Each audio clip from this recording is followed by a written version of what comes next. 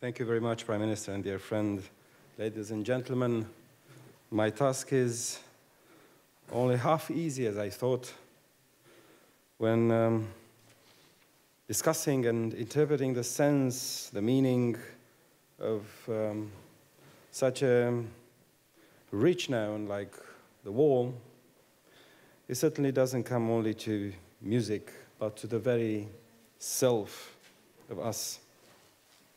25 years ago, this autumn, brave men and women took to the streets to declare, "Wir sind das Volk," we are the people, and brought down that terrible wall. After the first confused announcement about permitting free travel to the West was made, the whole formidable structure with its fearsome watchtowers, sentinels, barbed wire and guard dogs had become unnecessary. The night the Berlin Wall fell, the crowd knew that if they pushed hard enough, they would finally have their way. As the Berliners were opening bottles of Sekt in celebration, many were still uncertain what exactly was happening. A day before, they would have been shot for being there. Yet 25 years after the day of November the 9th, we know that the moment from which a great continent was to come together had been marked. A journey that today takes 14 minutes only by S-Bahn from the heart of the East Berlin to the heart of the West Berlin. That journey took the East Germans roughly 28 years. Year 1989 has not finished casting its lessons upon our lives and ideas, but it also did not manage to shed its light into every shadowy nook and cranny of Europe. We continue to live today between our desire to foster a European universalism and the construction of a national identity. The central story of the European Union had always been a battle for its unity. This was not to be only a physical unification, as it was at first for Germany, but an unification of minds and spirits working towards the same goals of liberty, tolerance, free movement of individuals, and the access to a free market. As it was beautifully marked in Berlin this day, 5 years ago, with an artistic fall of domino pieces, our common struggle began with the fall of communist countries in an unthinkable snowball effect. Or, in the words of Lech Wałęsa, quote, "The fall of the Berlin Wall makes for nice pictures, but it all started in the shipyards," unquote. Earlier that year, on February the 6th, 1989, the round-table talks began between the Polish government and members of the underground labor union Solidarność. By October 23rd, Hungary adopted the new constitution, allowing a multi-party system and open elections. And then Berliners tore down the wall and the world was changed. Two Berlins became one, two Germanys became one, and it was time for Europe to become one as well. Czechoslovakia followed when a non-communist government took the country's reins on December the 5th and then elected Václav Havel for president. Protests in Bulgaria led to the removal of the Bulgarian Communist Party leader. And lastly, Romania underwent a bloody revolution. Nicolae Ceausescu was shot and reformist communists took over. This short digression into history was meant as a reminder of how fast things can change, how quickly a turn of events can reshape a continent and international relations alike. Today, the world faces new challenges. Communism is over in Europe, and it's unlikely that it will ever be present in similar modes again. But authoritarianism still lurks in the dark and shows its face more often than we would care to see it. Once communism fell, the simplest way to explain the world was gone. This left room for a lot of confusion.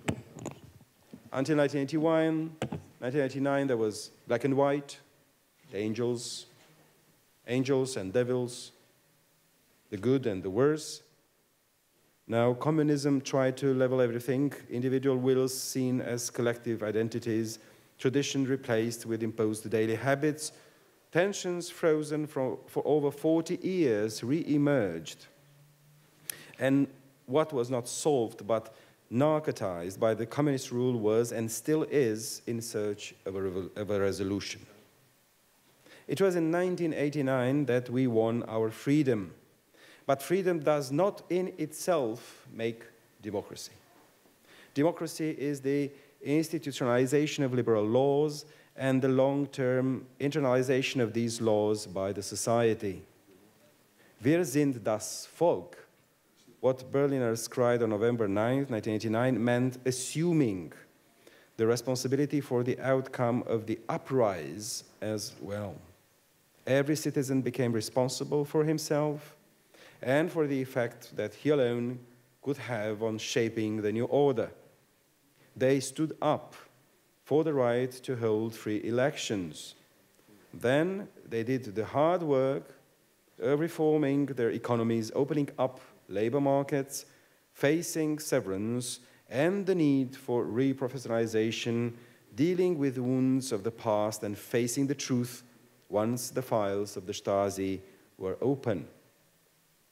But are we now right to say that 25 years after the fall of the Berlin Wall, 25 years after the fall of the communism, have we all, and I underline all, fulfilled the mission we embarked upon at that moment?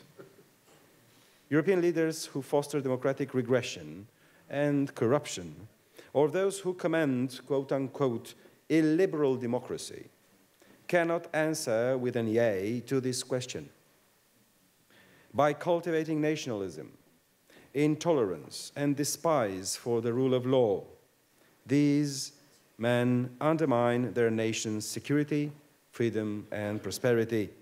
And there is still a long way to go, and there is little time to rest.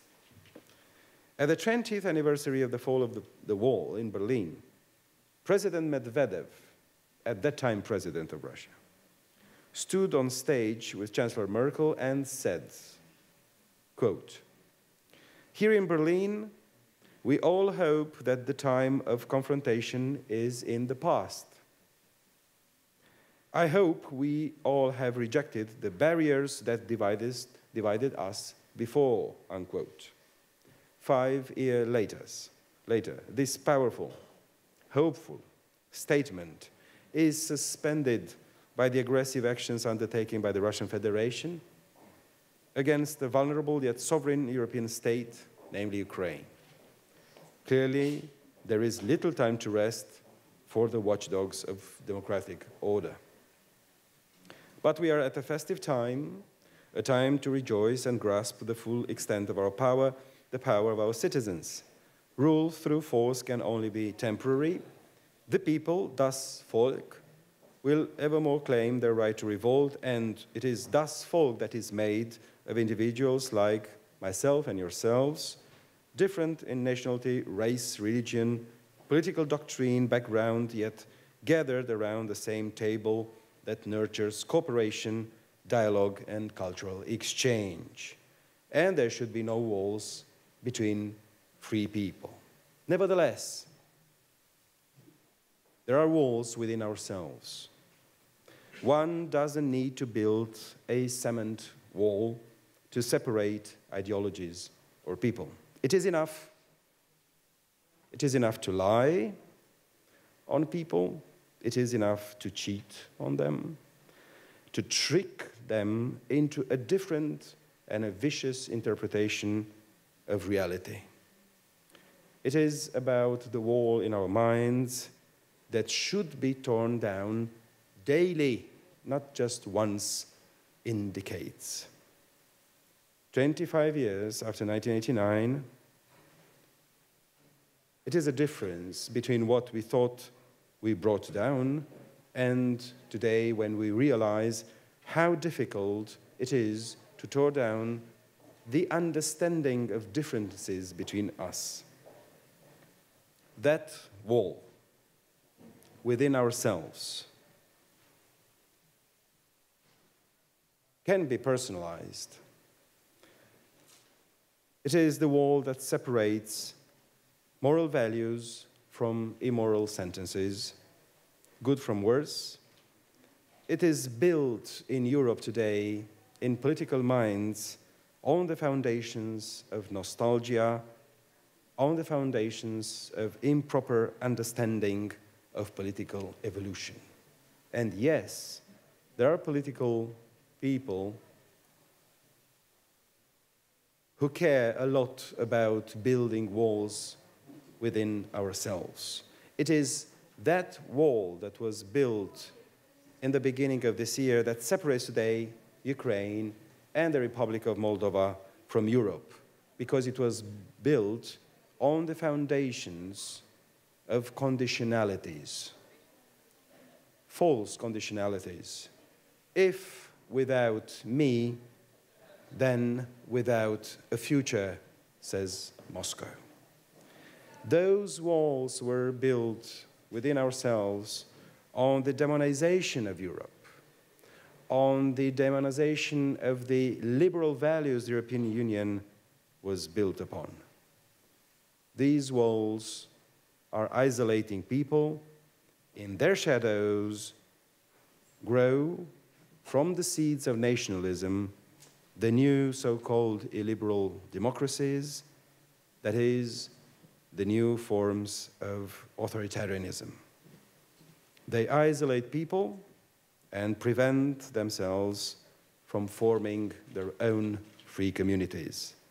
Those walls within our minds annihilate the civic spirit and annihilate the very sense of togetherness and mutual help. They annihilate perspectives. Which means that 25 years after 1989, while we celebrate the way the Berlin Wall was torn down, we still have to fight to tear down the walls within our minds, the walls of our own limitations. Hopefully, this struggle of ours can be achieved, and in the end, the victory against those inner walls will be the final victory of the European Union. Thank you very much.